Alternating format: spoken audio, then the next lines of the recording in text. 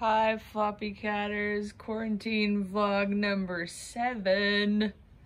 Quarantine cat vlog, I should say. So today I have the list of questions that you guys have been asking so that I can address while I film my little wonder nuts as they venture out into our backyard. Oh, there you are. I was like, where's the Charlie man? Because this is another weird day where he's not coming. Cha-char, cha-char! All right. Question number 1, which I don't know if I already addressed, but how does Charlie stay so clean without you bathing him? How do you keep your cat's coats so nice? So Charlie actually has a lot of mats right now. I went away for 7 days right when his coat was molting, shedding. So I've been slowly working his mats out, which is literally like it's 2 a day if I can get him, because he pretty much hates any comb on him at all, or brush. And the Equi groomer, which is a brush that he actually doesn't seem to mind, won't get deep enough into the fur to get the mats. So I also use a seam ripper, which is a tool used for knitters or crocheters, or I think people that work with fabric and stuff, seamstress people. I use that on him, but that always runs the risk of cutting his skin, so that's not good. But in general, if a cat is healthy and on the right diet, they take care of their own coat and you don't need to do anything other than hopefully groom them. Hi, want to smell my questions? Yeah? Hi, baby. Did you have a good nap? Okay. All right, moving right along. I don't know where Triggy went. Oh, he's over by my trash can. Do you cut the hair on the cat's front legs so their mitts stand out, or are they just naturally like that? No, I don't cut. I mean, yes, I do cut mats out of my cat's hair, but in general, I don't cut. So I think you're talking about like how Trigg's body hair is really puffy and then his legs become thinner. That is just his natural coat, and that's natural coat in general. Trigg is interested in my trash can because there's poop in it. Because yesterday before I mowed the lawn, I found 2 dumps on my lawn. I think they're raccoon dumps, but that's why Trigg is smelling up towards my trash can. It's amazing what they can smell, because that poop is in a plastic bag inside that trash can.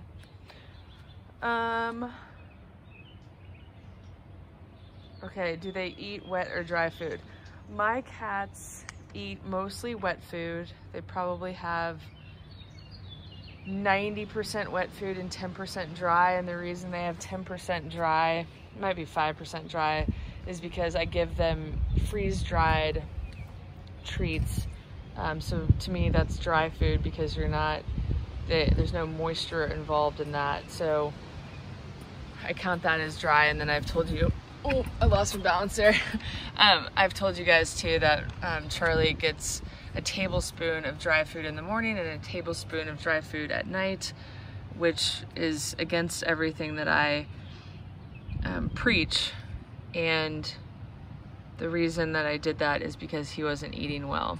Charlie doesn't eat well in the summer, and so he started that a couple of years ago when my vet was like, listen, just suck it up and give him some dry food, so see if that will help his hunger level enough where he'll eat the wet. And it did, and it worked. And so I've kept it going because it's reduced my stress level, it's reduced his stress level, and stress can cause disease, so that's why I've kept it up.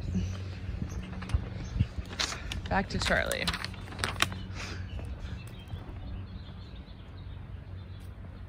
How am I doing in the shutdown? So I live in Kansas City. Kansas City has a Missouri side and a Kansas side because the city is there's a Kansas City, Missouri, there's a Kansas City, Kansas, there's a Overland Park, Kansas, there's an Olathe, Kansas. So it's one big metropolitan area, but it's in 2 different states. And if you guys follow the news and you know, the Kansas governor shut down everything very early. The Missouri governor waited his sweet time to do so. So what was cool is the 3 counties that make up the greater Kansas City area, so Jackson County, Missouri, Johnson County, Kansas, and Wyandotte County, Kansas, decided to shut down our city very early on, and I hope that that helps with the spread of the disease. So I am doing fine. I am actually pretty used to self-quarantining anyway. I'm very introverted and like to spend time by myself, so that helps. However, this time, knowing that it's still my choice because I'm choosing to stay home, respect others and respect myself. However, also knowing that I have to stay home for everyone else and for me has made me realize that I do like people more than I thought I did. That sounds so horrible.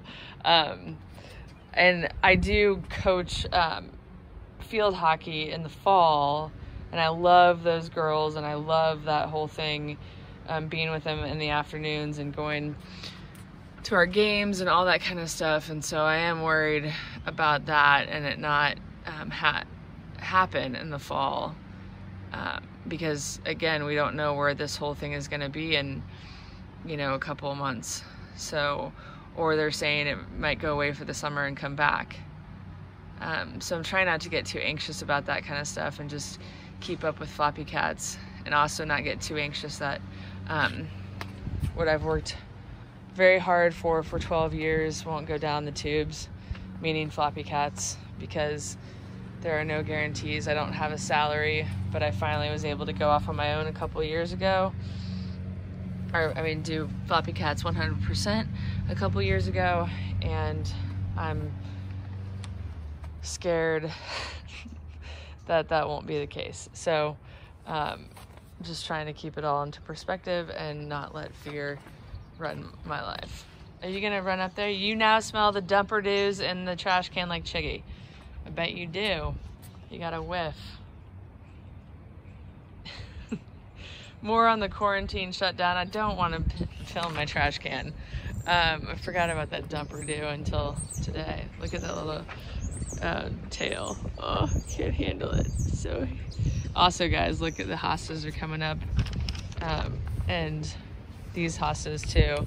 You can't tell because of all the whirly birds or helicopters or whatever you want to say coming from the maples, but these ones are coming up a little bit more slowly than the other ones.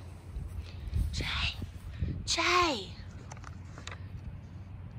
So the next question had to do with hand sanitizer when it comes to the quarantine and petting your cats. And I'm really thankful for this question, because one of the things that amazes me is how people don't think of what their cats are being exposed to. So I have always, even before this quarantine, when I come home, I wash my hands before I even touch my cats.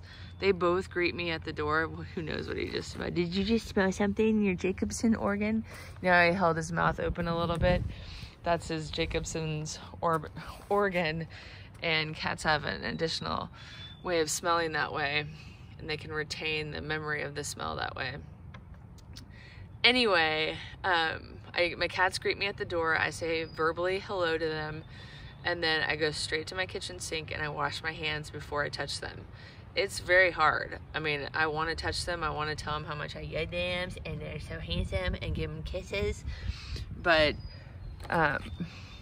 if I've been out at the store and then I come home and I'm touching them, whatever is all over this then gets all over this, and then that's where they lick and clean themselves. So of course it's going to be, it's exposing them to all of that kind of stuff. So same thing goes with hand sanitizer. You know, it's it's alcohol and chemicals, and then it's on your hand, and then you're putting it, my hands are so dry from all, I put 3 sets of lotion on my hands last night to try to make them less dry, but it didn't really work. You're putting it all on their fur, and anything that touches a cat's fur, they lick off, because that's what they do. They clean their entire bodies. And so you just can't have that exposed. That's like why you don't want to use, you know, detergents and stuff like that when if you wash their, I was going to say if you wash their bed linens, if you wash their beds and all that kind of stuff, then you have all of that on the bed, and then, you know, they get it on their fur. That's why I can't stand dry shampoos. I don't understand how anybody thinks that that is a good idea. I don't know how they ever got on the market. I mean, lots of things that are bad for us are on the market, right? But it drives me absolutely batty that dry shampoos are on the market, because the cat just has to lick off all that residue that you sprayed all over them. Gosh, I get fired up about that kind of stuff. Same with, I'm gonna go see Chiggy, but same with scented litters, where you have, it's artificial, chemically produced scent, and then that is all over them as they scratch around the litter box. You know, the dust and debris of all of that's flying all over their coat. So when they go to clean themselves, which they do right when they get out of the litter box, then they're inhaling all of that, as well as ingesting all of that. Speaking of inhaling and ingesting, this kitty's gonna ingest some sticks and mud, which to me is totally fine, totally clean. A lot of it will fall off of him actually before he gets to it, is what I've experienced. But to me, that's all okay. I know it's all okay because I know where it came from. That's why we only go in my backyard. My backyard grass looks poor right now because I haven't put chemicals on it, because I know they'll be exposed to those when I do. The chemicals I put down are only like phosphate and nitrate and all that stuff. They're not like herbicides and pesticides. And when I put them down, I put it down when it's rained, when the ground is wet, and then when it's gonna rain again. So I really have to watch the weather to do it. But it's all for their protection. So I think that is it for today, because we're already 13 minutes in and this has been a long video so far. Bub, you want to say goodbye? Well, come here, say bye. That's so nice, Wooey. Wooey, that's so nice. He keeps coming to smell the paper because I usually don't have a paper outside with me. Wooing. Okay, say bye. Bye, guys. Have a good day.